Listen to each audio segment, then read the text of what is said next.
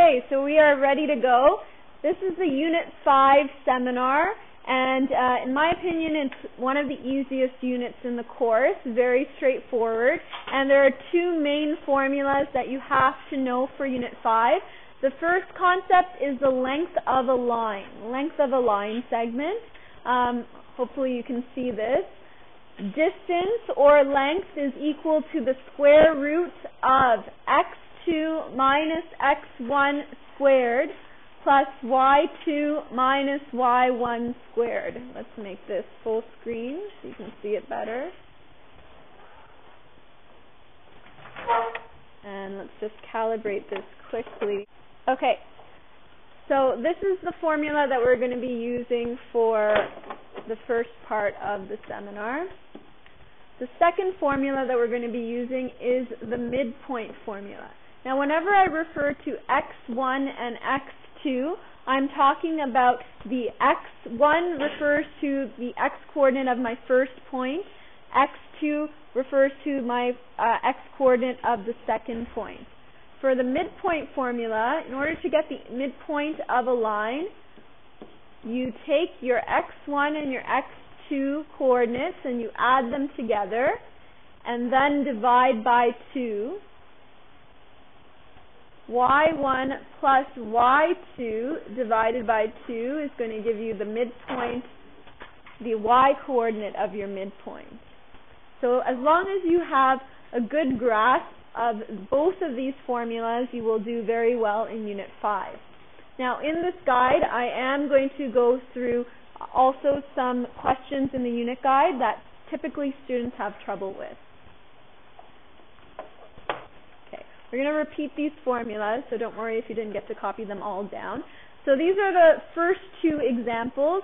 Determine the length of the chord AB. So chord AB also can mean the line segment AB.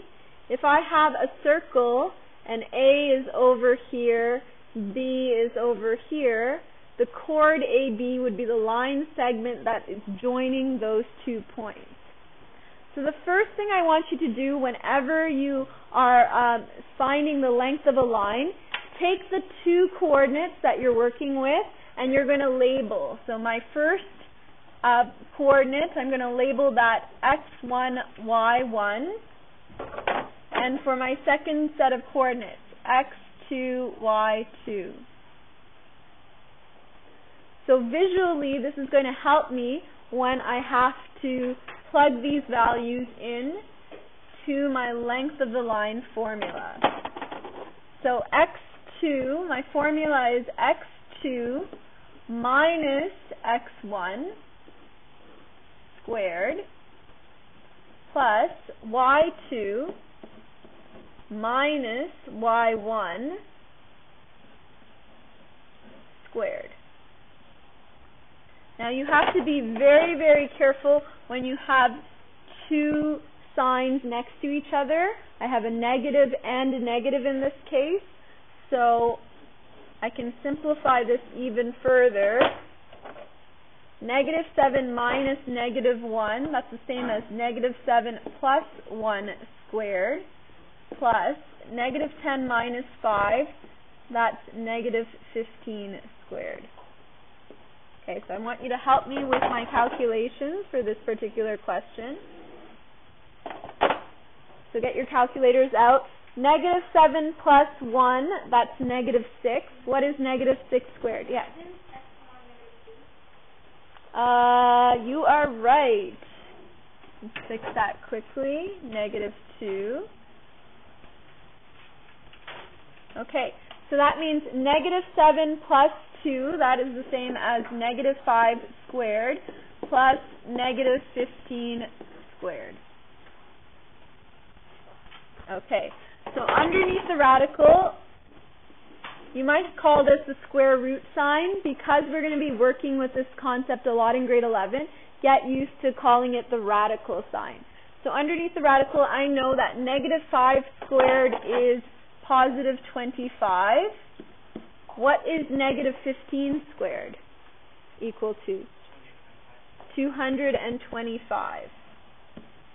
So together, 25 plus 225 is the same as radical, or the square root of 250. Now, if you left this answer like that on the test, you're not going to get full marks because this is not in simplified form. In order for it to be in simplified form, your number underneath the radical, you should have a number that you can't break up any further. So you should have a number composed of prime numbers. However, for 250, how can I break up 250? What two numbers multiply to 250? Sunita, what did you find there? No? Okay, so 250 we can change to 10 times 25. So whenever you have a number, you want to start by breaking it up into two numbers that multiply to 250. And now it's very simple to break up the two numbers underneath my radical. How can I break up the number 10? What two numbers multiply to 10? 2 and 5. 2 times 5. And what two numbers multiply to 25? 5 times 5. Okay, now I have prime numbers. Prime numbers are numbers that cannot be broken up any further. And more specifically, I have a pair of prime numbers here. Whenever you have a pair underneath the radical sign, you can take it on the outside. So radical 5 times radical 5 come together to give me the whole number 5.